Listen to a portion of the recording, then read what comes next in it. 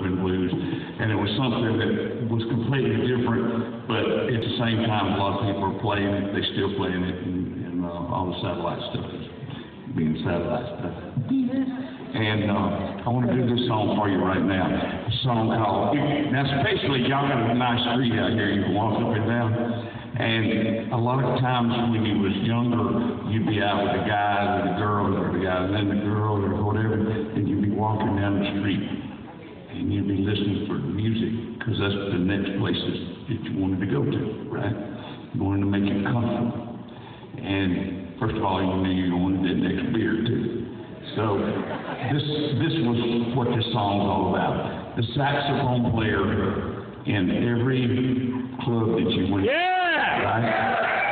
Always a saxophone player. And the saxophone player was the guy that they always called the Sandman, because every night he'd come up with this little thing to play.